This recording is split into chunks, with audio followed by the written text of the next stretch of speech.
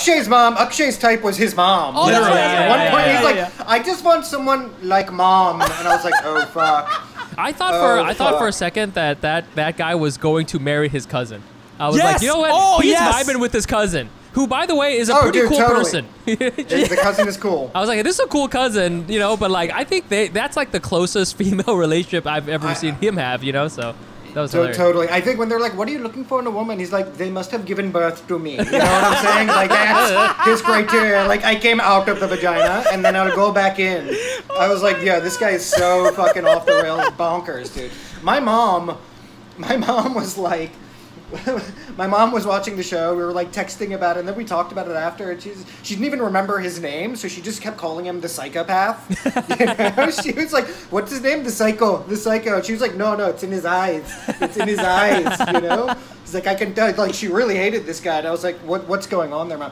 I will say this: that whole scenario really did kind of indirectly shed light on kind of a big problem in India. Like, to get a little bit serious, and that is the issue of like child marriages, child brides, child grooms, you know?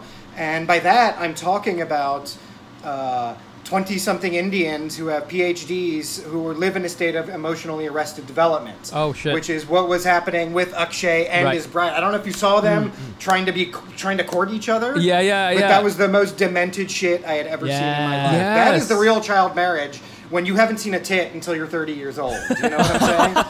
Like, that is the real child marriage. And I don't know if you remember their conversation, but there's like romantic jazz music playing. Yeah. You know, it's like, Yes. and then on the phone, he's like, I like cats. Yes.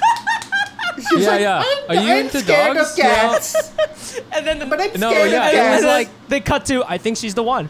Yeah, exactly. It was like watching two 12-year-olds who had, you know, just been allowed to start talking to like opposite sex and like, I'm really into video games, you know. Oh yeah, okay. And then it's like, all right, well, we doing this, you know? Yeah, exactly.